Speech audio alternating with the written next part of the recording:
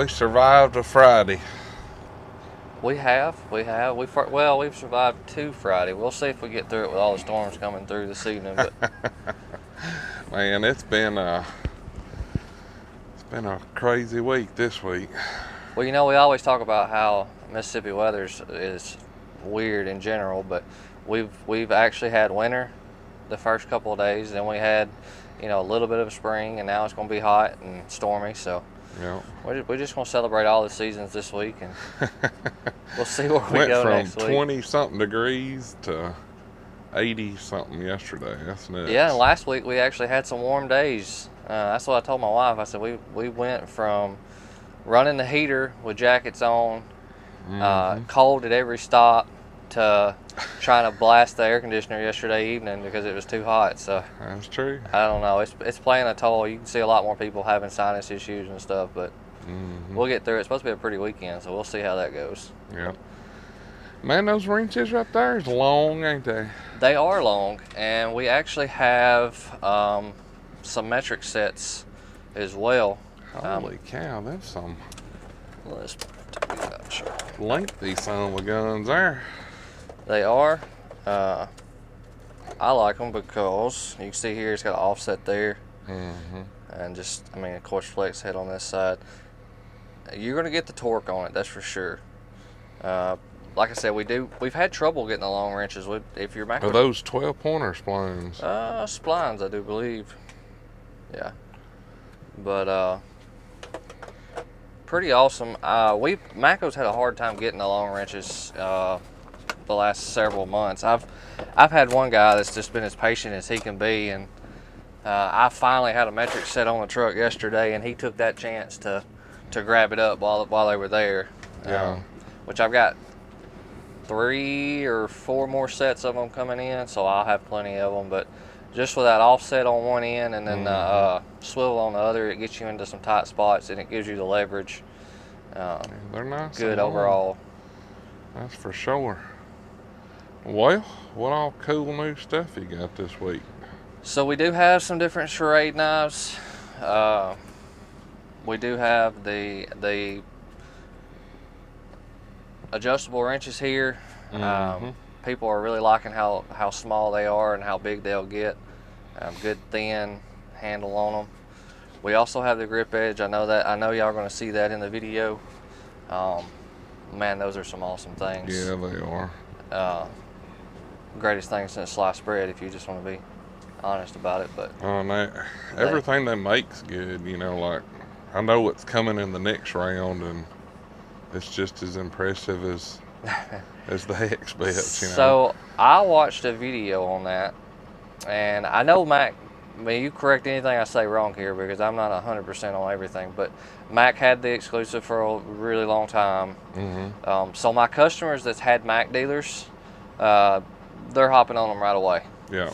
My customers that haven't had the Mac dealers to do the background work of explaining it, they think it's just a regular Allen. It is definitely not.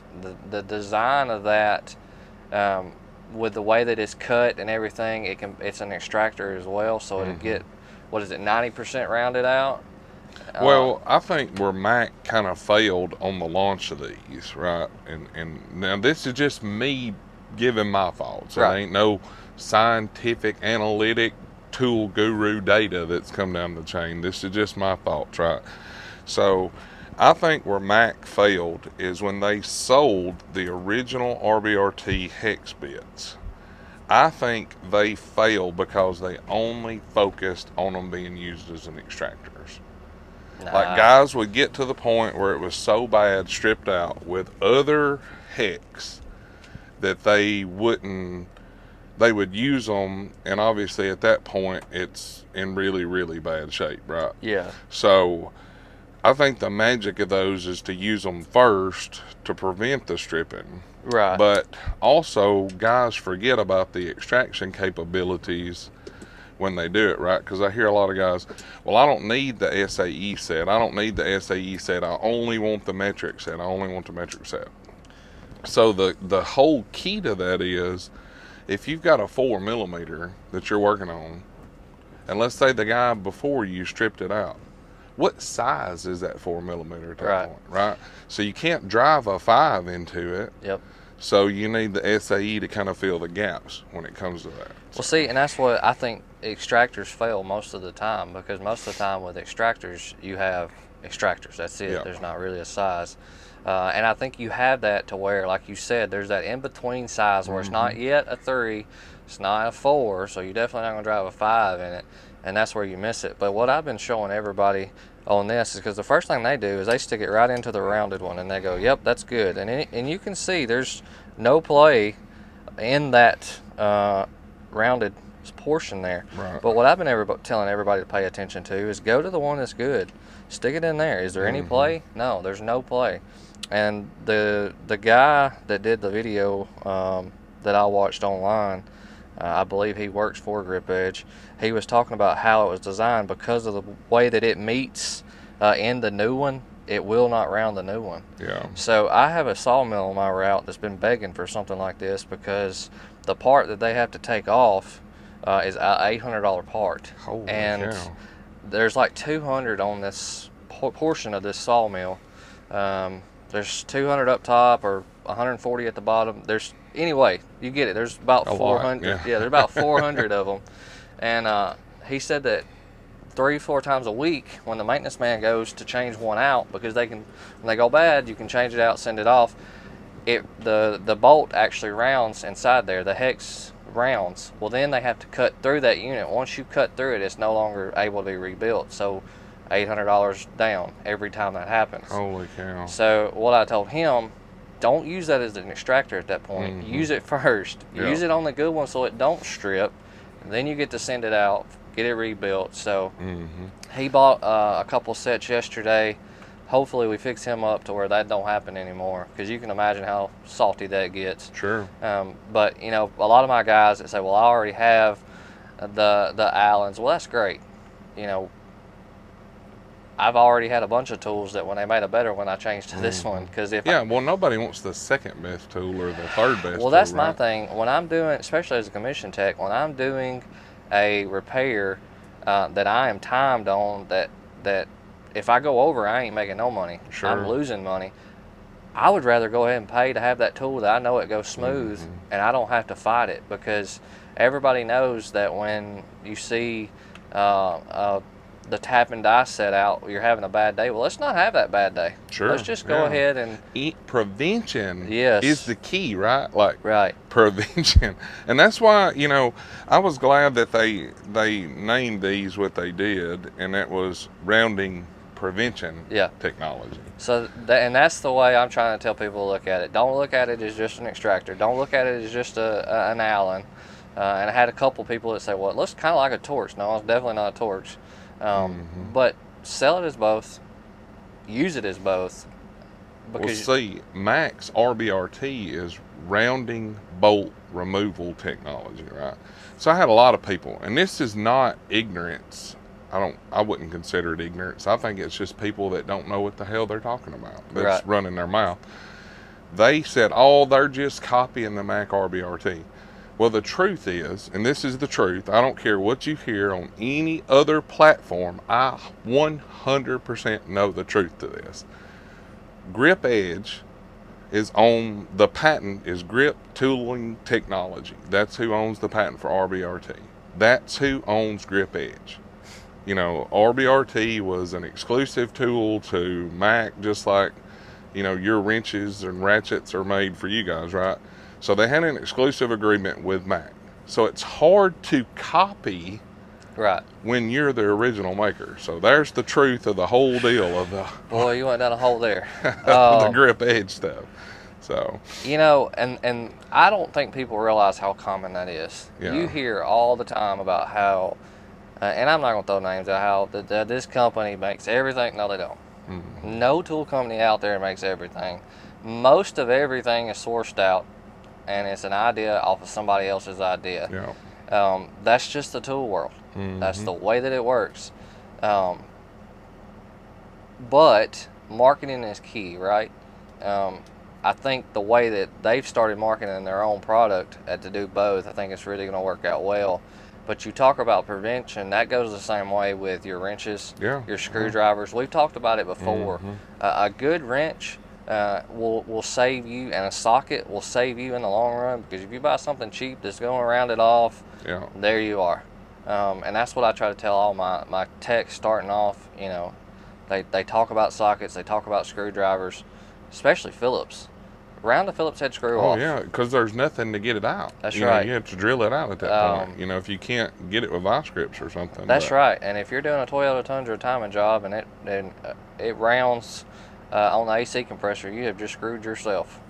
So have a good screwdriver. You think those are those Japanese, what do they call them? No, that one's not. But now Toyota does have a lot of those that you're talking about. What is the name of those? Man. Like my brain has just quit for a minute. Is it GIST or something like that? Japanese Industrial Standard, JIS. Yeah, you're right. A lot of people don't even know about those, and Matco, and they look like Phillips. They do. Matco has some coming out. We saw them at Expo, and I'm gonna tell you, as a Toyota technician, I felt like an idiot, because I had never heard of that ever. The whole time I was working on it, ever. And then I'm up there, and they're like, "Well, this is a Toyota mass airflow sensor," and I'm like, "Well, that's just a Phillips." They're like, "No, it's not." I'm like, looks like Phillips, and then they show you the difference. They show you the contact that it makes. It's different. It's got a flatter point instead of the real sharp point like an American Phillips has got. And there's some other differences. It's crucial. The mass airflow is the #1 thing that you see on the Toyotas that get rounded off too. It's because of that. I mean, it just doesn't make good contact. It's having the right tool. But yeah, I've seen, especially at like body shops and stuff, I've heard a lot about they don't want a cheap socket to where it rounds. I've also got a Harley.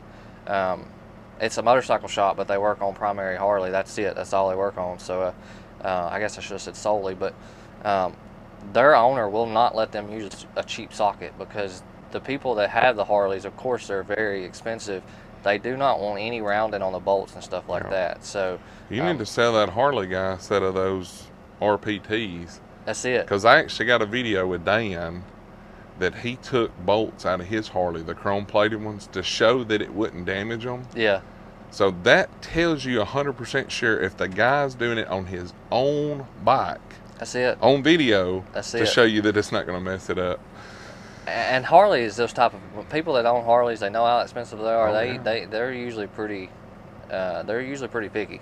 So that HD stands for hundreds of dollars. That's is it. What that stands I for. can personally vouch for, if you go into a Harley dealership and buy anything, I don't care if you buy anything, it's $100. My dad had one, I had one, and every time we go in there, we would buy something for my oldest child at the time, was real small. And just, I mean, her feet wasn't that big. The boots were over $100. And of course she got them, but either way, you know, $100 for sure. But prevention is key to keep you from getting behind, and may protect your sanity a little bit. Because there's been those jobs where I thought I was going to go crazy. So, we've been talking about that a lot this week, and the screwdrivers come up, sockets come up, wrenches come up. Your cheaper wrenches, which I just noticed, I've spilled these all over the place, but I'll just grab one since it's like that. Your cheaper wrenches, if you're not careful, these are spread. And you're like, no, they won't. They'll break. No, they'll spread. Yeah, next thing you know, you rounded it, and so we've got the grooves cut in here, so that helps prevent that. And then of course the spline on the back. But be careful with cheap wrenches as well. Now of course, if you're not an everyday technician and you're not working on it every day, I can understand not want to spend that much money. Yeah, still round one off, and you get that cussing monkey comes out at that point. You know? Quick. That's when you start throwing tools and stuff like that, and that's probably not the good. That's when your insanity is being tested. One other thing, we showed the ratchet last week. We showed the redesign and stuff like that. I saw a couple of questions about the locking design for the flex head, and just so happened we had a meeting this weekend, and they were talking about that the redesign is already in process to improve the locking design as well, because it does have times to where the head will get to where even locked it will move. So they are fixing that as well. So are they going to redesign the 3/8 paws and stuff too, you think? Or? Yes. from my understanding, they're going to redesign them to make them all to where they're to that standard. So that's good deal. That's pretty exciting in that. So we'll get it all fixed up. Cool. All right, guys. Well, hopefully y'all learned a little tool something, and some tool history, and some tool knowledge, and just some tool talk. Now on the Grip Edge, guys, Matco does not have that right now. So if your dealer doesn't have it and he can't get it, it is what it is. You know, don't be mad, but just throwing it out there. Well, he just got to know where to get it, right? And That's right. It's really easy to figure out where to get it. That's right. So. All right, guys. Like always, thanks for hanging out with us today. If you liked the video, hit that thumbs up. Check over for merchandise. Cool tools and discount codes down here. If you're not subscribed, click that button. See ya.